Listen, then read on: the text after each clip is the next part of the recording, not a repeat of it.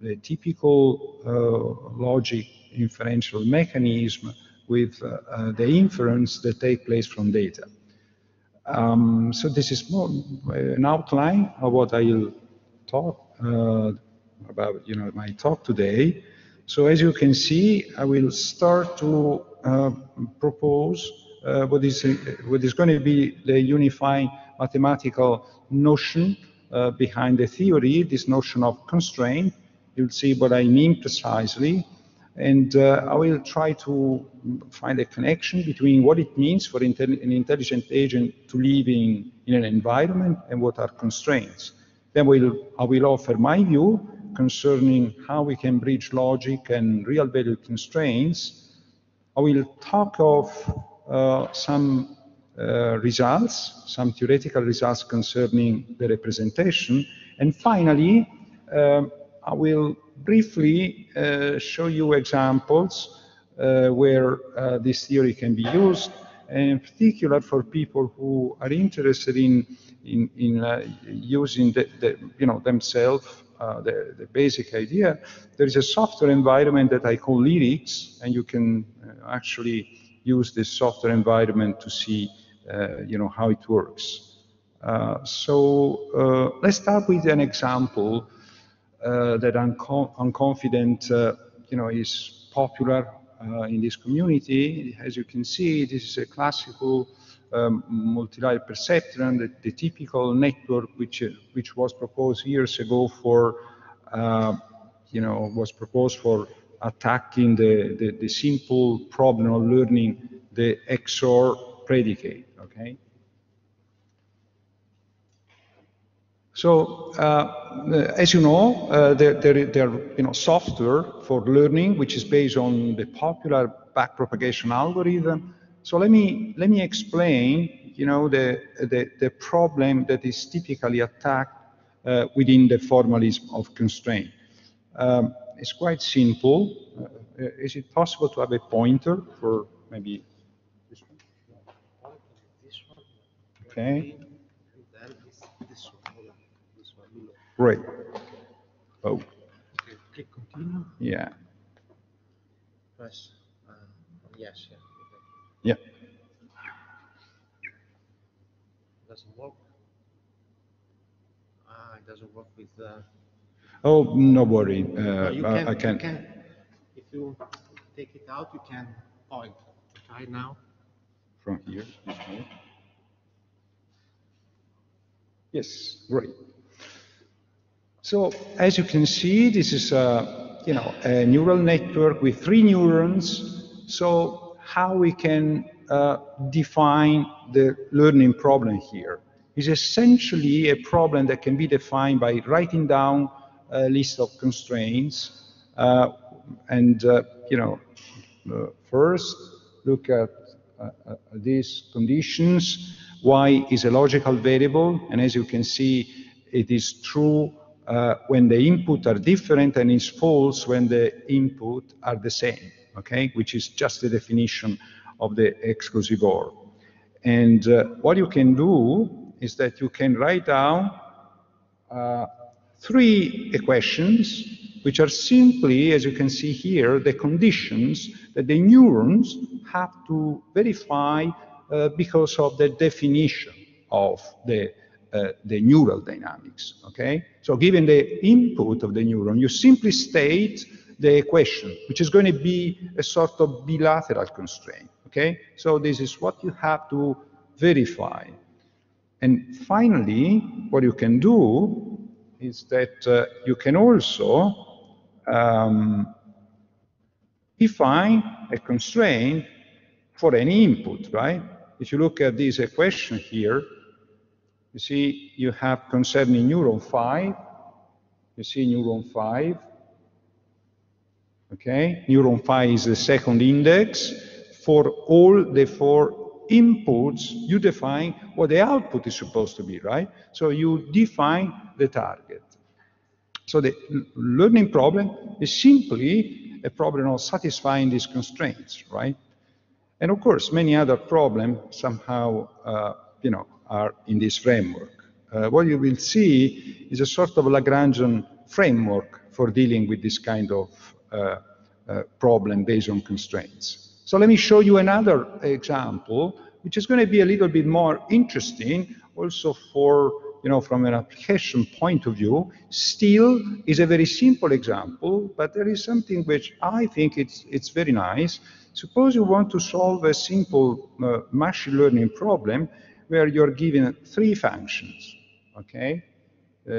You see these 3 functions, 1, 2, 3, these 3 functions. In the first one, you want to make a prediction of the age of a person, okay? Sorry, the weight given the age. The second, the age given the height. And the third one, from the age, you want to make a prediction of the weight, okay?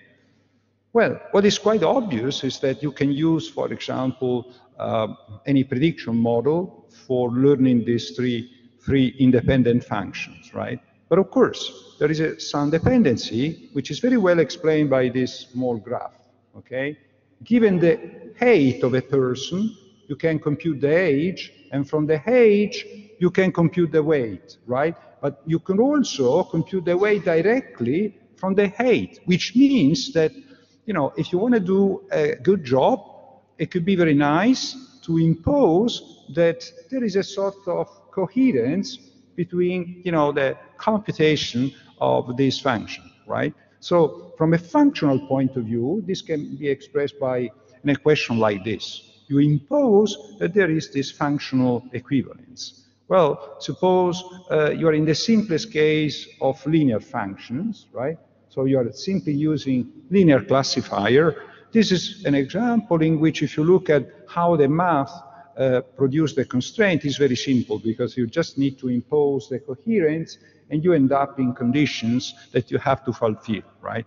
So at the end of the day, you could learn from example, you can learn from example, but you have to satisfy these constraints. Well, let's consider a completely different problem. This comes from, is a benchmark quite common in machine learning concerning the prediction of diabetes disease. It is based on, a database where you have also a number of rules. Here are examples of rules, but you see the big difference. These are based on logic, right? So something completely different with respect to the previous case. So look at this rule, for example, right? Whenever the body mass index and the blood glucose overcome certain threshold values, then you are positive, okay? So this is the style of many rules in medicine. Okay, so yet another example of constraint, this time a constraint based on logic variable. There are a number of problems in machine learning nowadays where the idea of injecting priors in a logic form, or maybe in generally speaking, using this language of constraint is very useful. So, for example, we invented this simple benchmark. You take the handwritten chart of the popular handwritten chart in MNIST, and you want to make a recognition, you want to recognize the characters. You see there is a character in the foreground, which in this case is 0, and a character in the background, which is 1. And you want to recognize the characters, right? So they are overlapped, but and that's the constraint, that you were told that the foreground chart is less or equal than the background chart, okay? So in principle, you can use all the deep learning, apparatus for attacking this problem, but now you know something more, so you are given this information, and you know that the character in the foreground is 0. So it's less than the character in the background. And so, well, this is using this framework that we have. What we can do, we can also generate the character.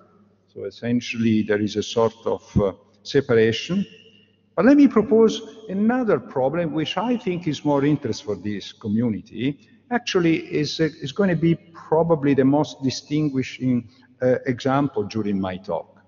because it is based on this notion of individual, which seems to be based on this picture here, right? Because there is a sort of individual, but to me, individual is a sort of mathematical concept. So what is an individual? In this case, is the name of the person which is joined with a pattern, right? So you are given the name, so there is a label, and then there is a pattern.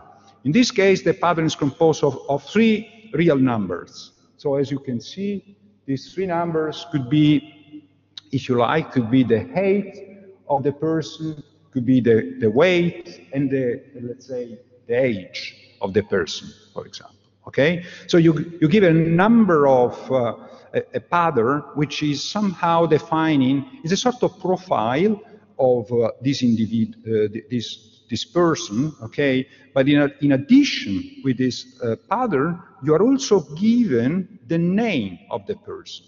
Now, if you look carefully at the distinction in these 2 pieces of information, you can see that in one case, you are given a real value vector, whereas in the other case, you are simply given a sort of identifier, okay? So there is a big difference, right?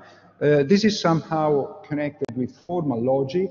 This is somehow connected with traditional, more traditional pattern recognition approaches, okay? So what about learning and inference within an individual? So what if you want to make prediction inferences? This time, you want to exploit both this kind of information, right? So you are not simply making prediction using this information, right? You are not simply make logic inference. You want to join them all, okay? So typical example of logic formalism, could be, this is the language, this lyrics language that we have. Essentially, you can define a number of domains. As you can see, we can define predicates like father of, like grandfather of, and so on and so forth. And then, of course, some formula, like traditional formula that you can easily imagine, okay? Like, the notion of grandfather, okay? So you see the notion of grandfather once you give the father. But of course, you can perform inferences, the typical inferences, which are based on formal logic, and they are based on the label of these individuals, right? So it's an inferential process which is traditional, based on formal logic. But then you can make an inference on the basis of this number, right? Suppose you are given 2 individuals, you can make some comparison, you can make an inference which is only based on numbers. You see, it makes sense, because if you want to see whether a certain person is my grandfather, of course the age does matter. My grandfather can be, can have an age like, let's say, 50, right? Can be, okay? So the age makes sense, right? So the age and also the weight and the height, they are information that somehow can characterize this inference in this very simple problem. Okay, so what is the secret here, the basic idea for combining logic and numbers? As you know, they are 2 different school of thought, and people work typically in different fields. So what, if we use the following idea, I'm confident more or less all people's audience are familiar with this way of converting logic formula into real value constraints. But for all of you who are not familiar, let me spend a few minutes for explaining what it means. So suppose you are given a formula like this, right? You see x, you are quantifying over x here, and when I'm using this quantifier, to me, x could be in principle a vector, okay? could be a very complex structure. It could be a vector, it can be a composite structure. So not necessarily, you know, a finite list of elements. And then you quantify with respect to x, and there is this implication. And one possibility of converting this logic constraint into real valued constraints is simply that of, you know, suppose you just rewrite this formula in this way, okay?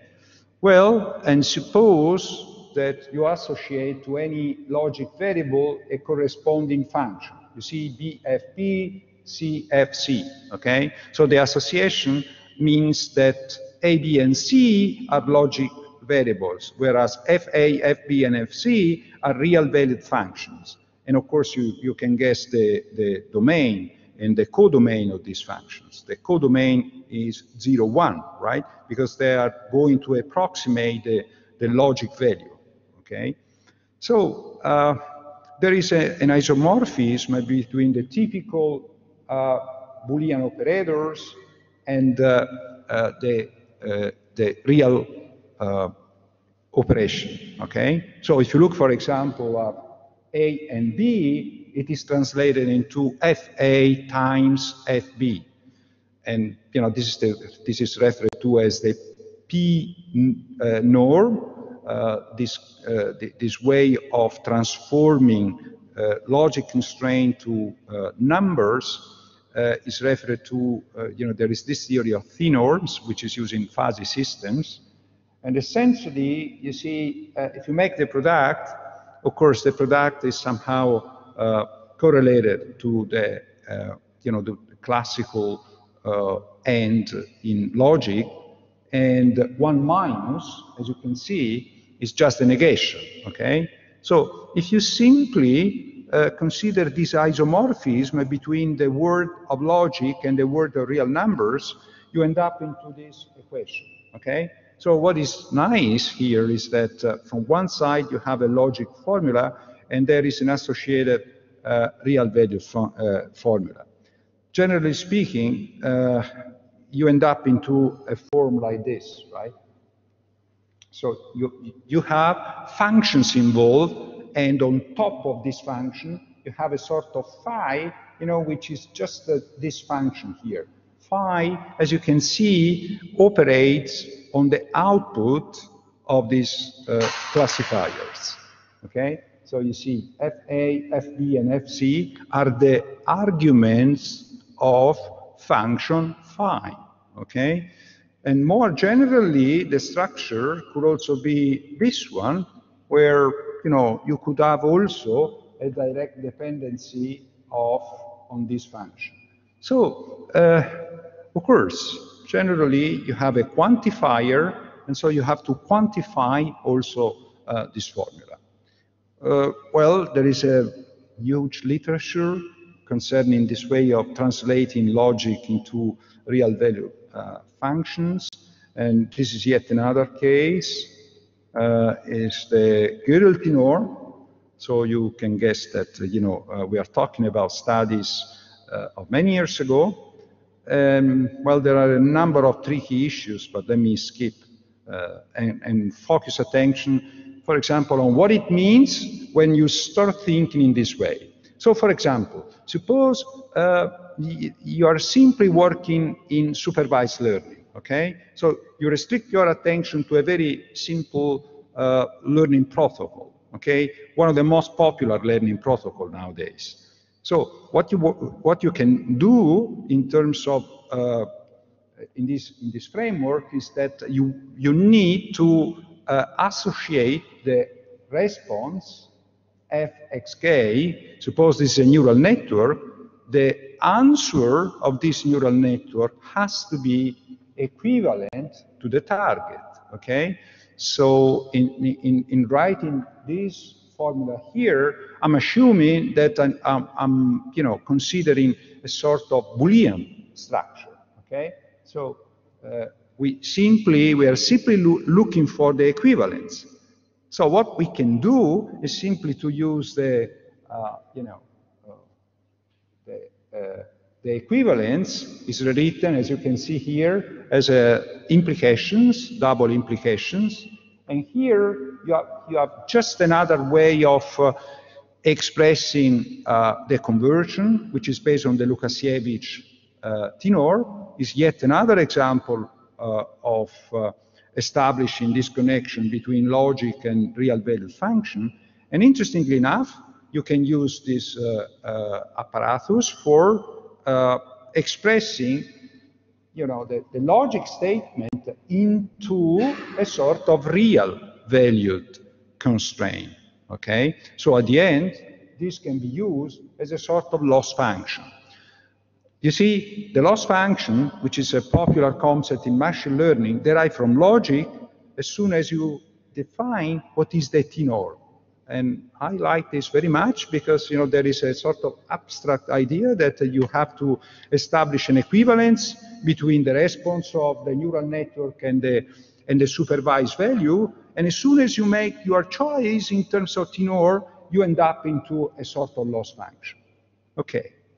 Of course, this can be done also in. I also like to see this this way of dealing with classical machine learning protocols, or also in unsupervised learning, because you can still express unsupervised learning using logic formalism, and here we are simply, using the notion of exclusive OR, and if you have X, which becomes to a certain domain, the idea of performing unsupervised learning, which means to extract clusters, is simply that of imposing the exclusive OR on the output. Okay, so let me show how we can concretely attack, this problem once we have all real-valued constraints.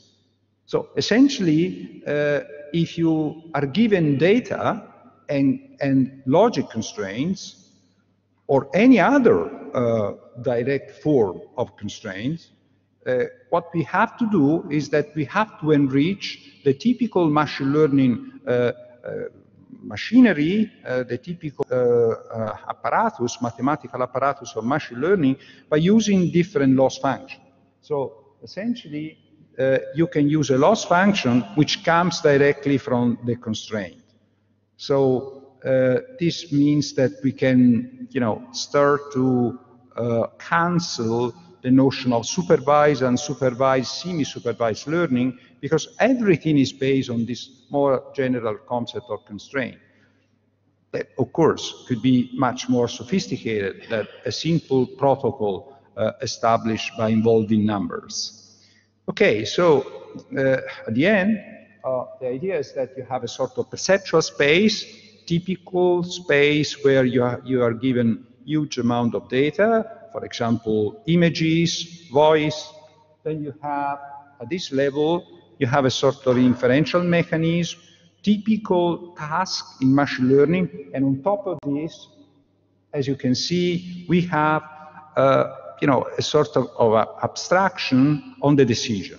Okay, and this is extremely important because it is telling you that the typical mechanism that take place in big neural networks nowadays, that are simply based on these layers, now found a sort of control from the top, which is based on, for example, on logic, or also even more general abstract description.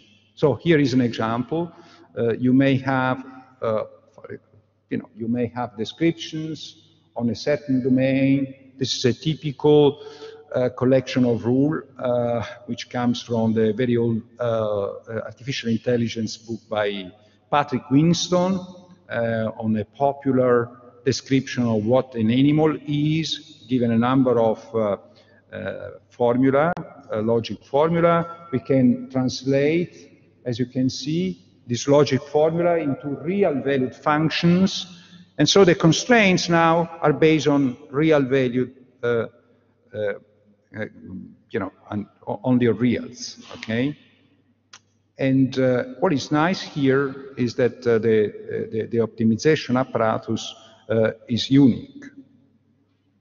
So what is the essence now? The essence is that of using the satisfaction of the constraint with the parsimony principle, which is used for typically in machine learning for regular, for finding a sort of simple solution. Okay, so once you are given the constraints, you see, you give the constraints, you want to satisfy the constraint, at the same time, you want to get a sort of simple explanation of the constraint. Because generally speaking, you have many different solutions, and you want to discover one which is hopefully simple and elegant. So there are at least two approaches that in traditional framework of machine learning you can use. You can learn in the primal or in the dual space, if you like, to keep the description at high level. Essentially, in the primal space, nowadays we see neural networks and deep learning, right? In the dual space is typical of kernel machines. And so we have to see how to represent this function. Together with especially two colleagues, Giorgio Gnecco and Marcello Sanguinetti, years ago, we studied how to attack this problem. And it's essentially an optimization problem. I will briefly summarize what we can get, because I think, regardless of the concrete application, give you a nice picture of what you can do when you optimize and you learn from constraints. So generally speaking, what you need to do is to introduce in order to have a sort of smooth behavior, a regularization term, which is typically based on a differential operator. So if you have in dimension D, you can use a differential operator, and generally you can define the norm of a function simply in this way. It's like to take in the simplest case the square of the prime derivative, okay? Suppose you are given the prime derivative of a function. If you take the square of the prime derivative, this is going to get, to offer a very smooth solution if you keep this value small.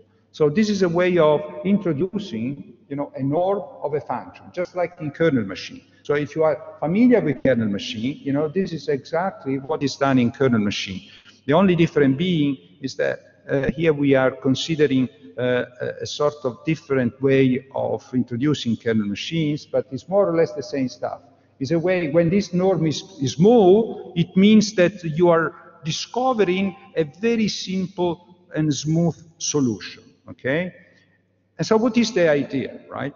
What we want to do is that we want to satisfy, the constraints, okay? So given the constraints, we want to satisfy the constraints, and among all the possible functions that satisfy the constraints, we want to pick up the one with the smallest length, so the simplest one, okay? So it's a criterion, a simplicity criterion, okay? And which is, for example, behind kernel machines, but that is used in machine learning in many different ways, okay? So this is how it works. At least from a very general point of view, you give the constraints and then you discover the simplest solution which is compatible with the constraints, okay? What is nice is that later on, somebody can give you another phi, which is yet another constraint, and you might want to check whether this constraint is satisfied. And what is interesting, we will see in the examples, is that this takes place on the data. We will see in an example later on. So let me quickly mention what is the solution of this problem. Well, the final result, I want only to mention one thing that I think it is worth mentioning, is that if you solve this problem, if you are familiar with kernel machines, essentially we find a solution which is similar to kernel machine. So G is somehow the is associated with kernels, and omega, as you can see, is associated to the constraint, is what I call the reaction of the constraint. So essentially, once you give a constraint, there is a reaction of the constraint, and the general solution is a convolution between this function, which is in fact a green function of a differential of a regularization operator, and there is a very nice analogy with kernel machine. So you can recognize the structure of the solution kernel machine. The difference here is that we don't have only simple supervised example. You may have a constraint which comes from logic, and you have exactly the same mathematical structure. The only difference being the reaction this time is more complex and comes from the structure of the constraint. So final slide concerning this theoretical issue. I like to mention that if you use the Lagrangian approach, this is the typical function that you use in machine learning for the optimization, right? And for learning, you see this is the probability of the example. And as you know, in machine learning, the probability can be estimated by replacing the functional risk with the empirical risk. And here, you see, instead of the Lagrangian, instead of the probability, if you are given constraints, the more natural way for attacking the problem from a mathematical point of view is to introduce the Lagrangian multiplier. And what is nice here is that the Lagrangian multiplier makes it possible also to solve problems with hard constraints. But you see, from a formal point of view, it is exactly the same kind of equation.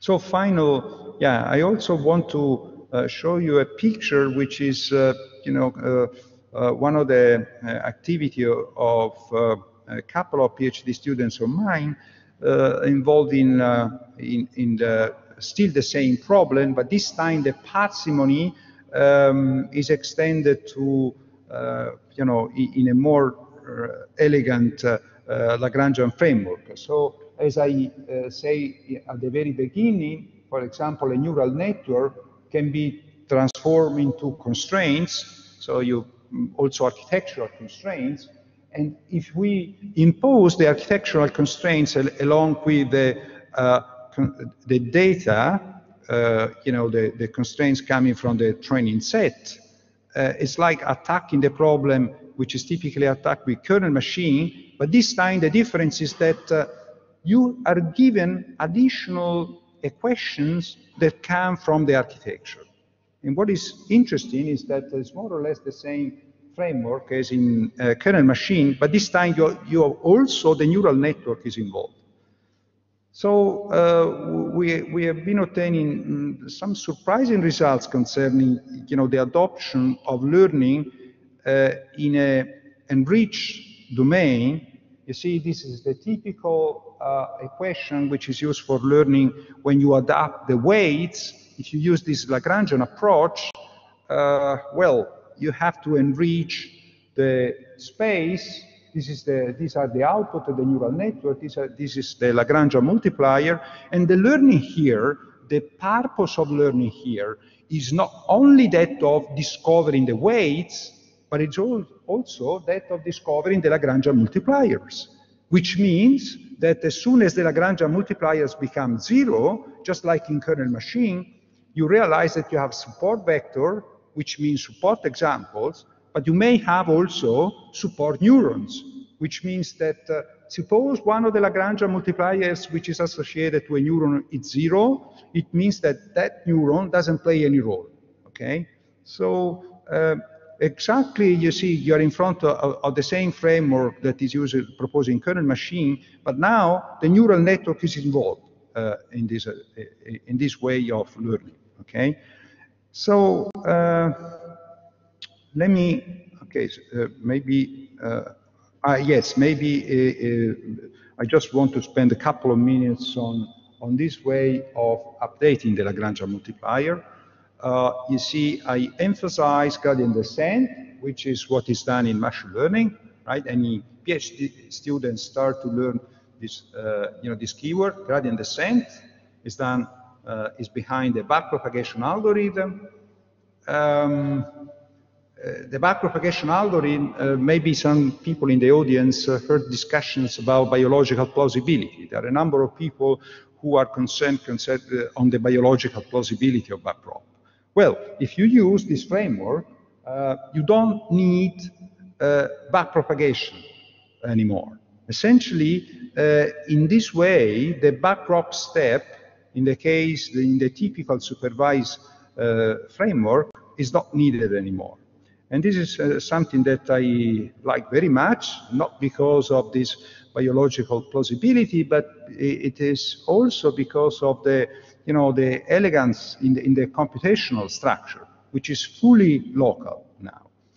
And please bear in mind, if you look at this equation, that there is a strong difference when you update the Lagrangian multiplier. You have to go gradient ascent. You have to go uphill, not downhill. And this is because you have to discover the saddle points in the Lagrangian.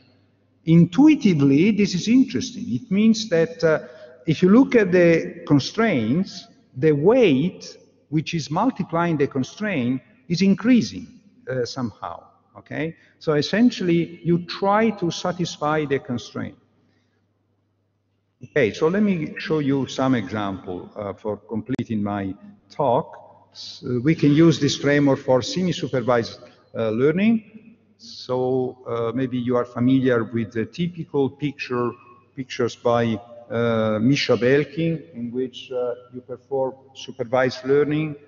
But if you are also given unsupervised data, you can benefit from this unsupervised data, and we can get a remarkable improvement. This can easily be modeled in our framework by, in the language that we define, by using something like this. We have a sort of,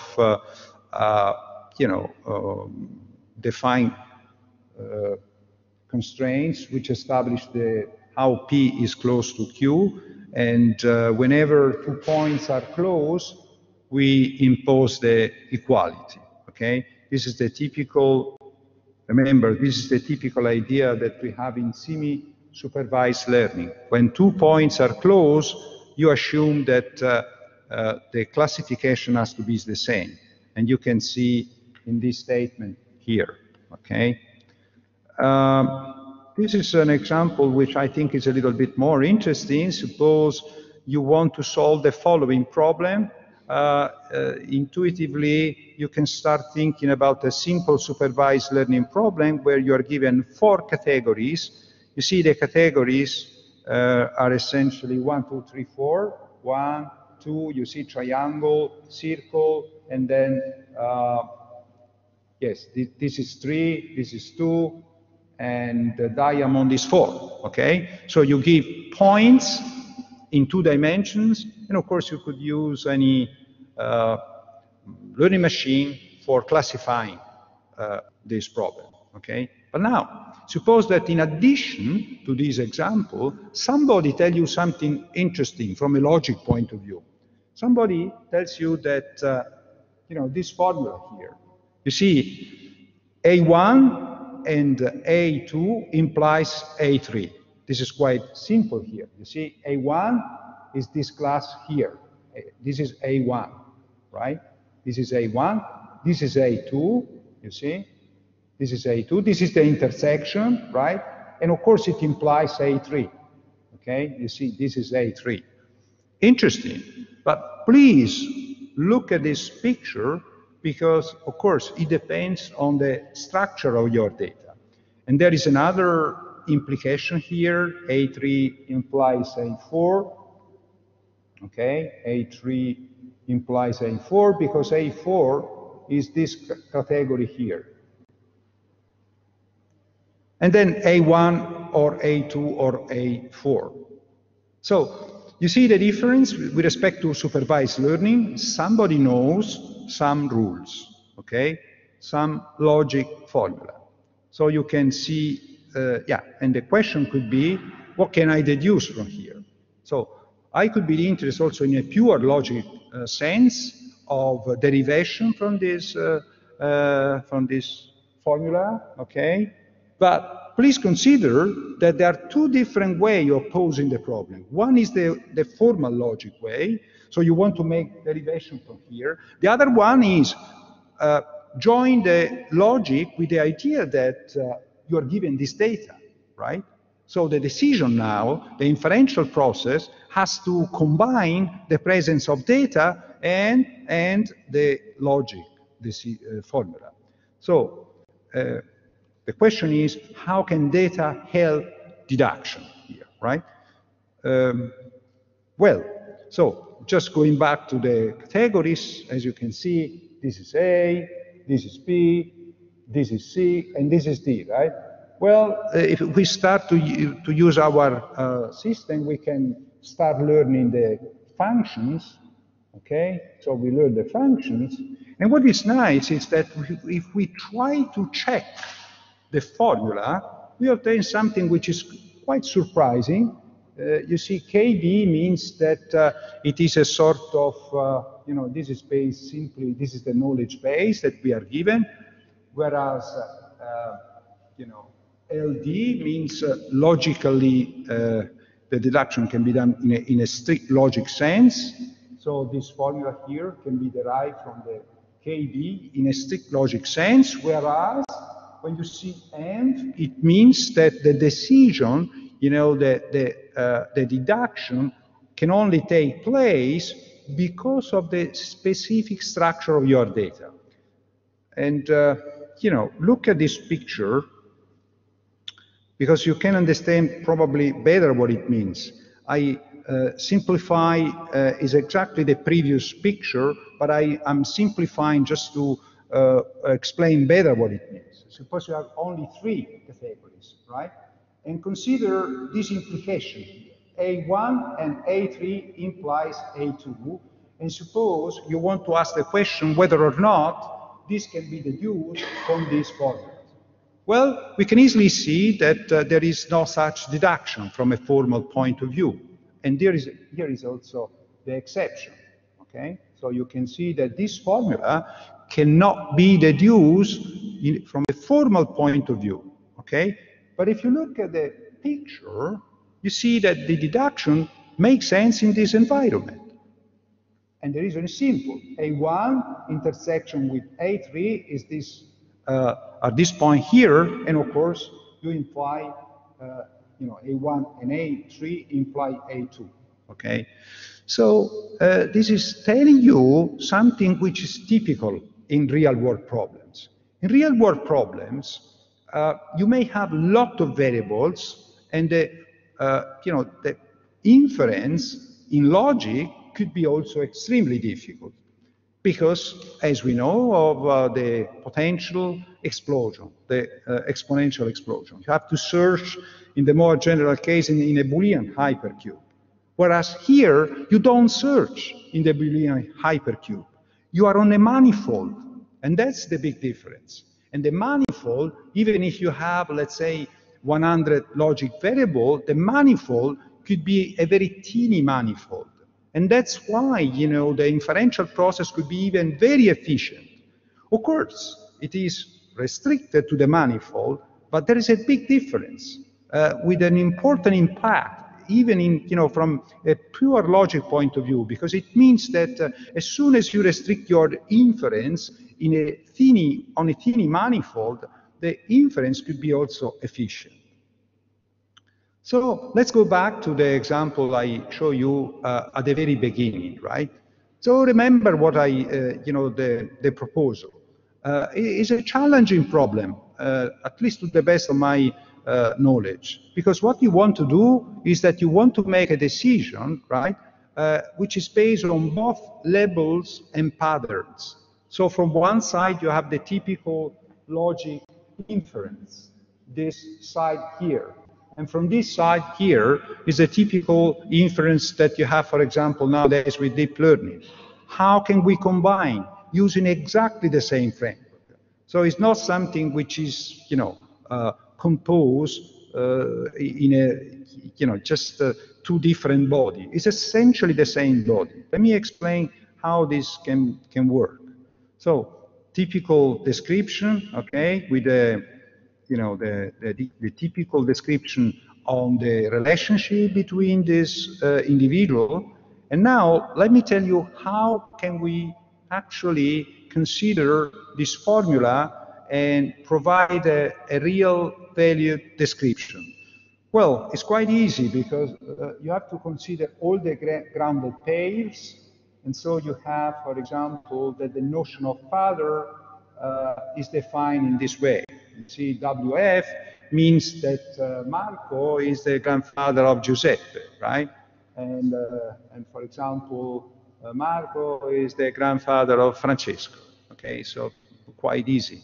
Okay, so you are given a variable, and WF is a variable, and hopefully this variable is 1 if the predicate is true and 0 otherwise. Okay, and so you can essentially take your formula and express the formula in this way. Now, how can you express a formula like this one? Okay, where you say that you establish the notion of grandfather. You see, this is the notion of grandfather. Well, in order to establish the notion of grandfather, what you have to do is that you have to implement the and the implication, right? In the Lukasiewicz-Tenor framework, if you look at the equation for the end, this is the equation for the end, and this is the equation for the implication. So what you do is that this is the end, you see, max, you have to take the 2 inputs, okay, the 2 arguments of the end, and we join with the implication. So if you, and interestingly enough, here the universal quantification is based on the accumulation over all the points. Now, what we have here is a sort of reformulation of logic using real value. Okay, so instead of using the many different approaches for inference that is available in logic, we could also use this simple approach based on real value. But now, the interesting thing is that we may have, in order to perform a sort of full inference, you have 2 different functions. You have these numbers that comes from the optimization. Please consider that these are variables. They are not neural networks. Whereas you may have neural networks that are exposed to the same laws that are essentially the formula describing the knowledge base. So the knowledge base is applied to both the functions, and of course what we have to do is to impose coherence. So as soon as we impose coherence and consistency, then you learn, and you have a learning where the machine from one side does its best in the in developing the weights, and from the other side, it consider also the logical formula coming directly from the names of the person. Well, so let me complete my talk by saying that the same theory can be used. We play with some curious problem on polycheck, deduction on polynomial. So, for example, how we can come up with deduction like this, given polynomial, how can we perform deduction of other polynomial? Or, for example, problems with rectangles, where, given the rectangle in terms of, real, you see, we define by this point here, we define the rectangle, and there are notions like left, below, inside, contains.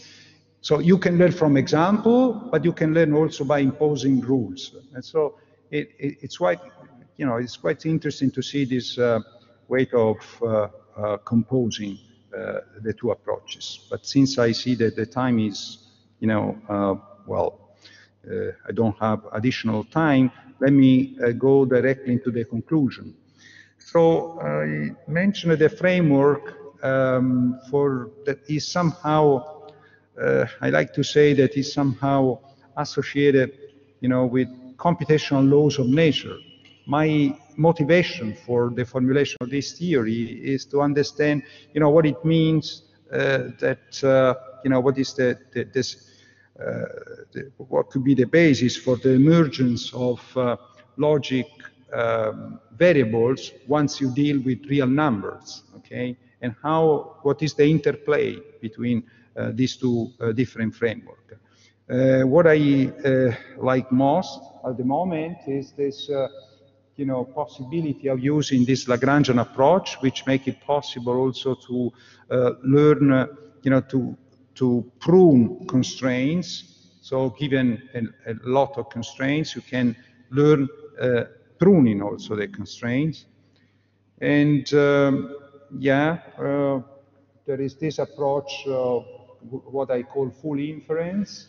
And what is important is that, as I said, this inferential process takes place on manifold, not on the Boolean hypercube, something which has to be considered concerning, the evolution. Well, at the moment, we are interested in a number of things which are open. Here are some of the things on which we are working. So this is a nice topic connected with the theory of tenor, but generally speaking, we are interested in seeing what happens if you also involve time in the process. For people who want to play with the software and want to make examples, we have this, the software is available, so I'll be pleased to be in touch with you. And finally, the last but not the least, I think I have to thank a number of people because this is only what what I presented today comes from many people. And well, we gave a couple of tutorials recently, and also some contribution at international school. And there are a couple of publications, among others, that I would recommend in case you're interested in the field. And the last but not the least, this book mentioned by Fabrizio contains some of the basic idea on this theory. Thank you very much for your attention.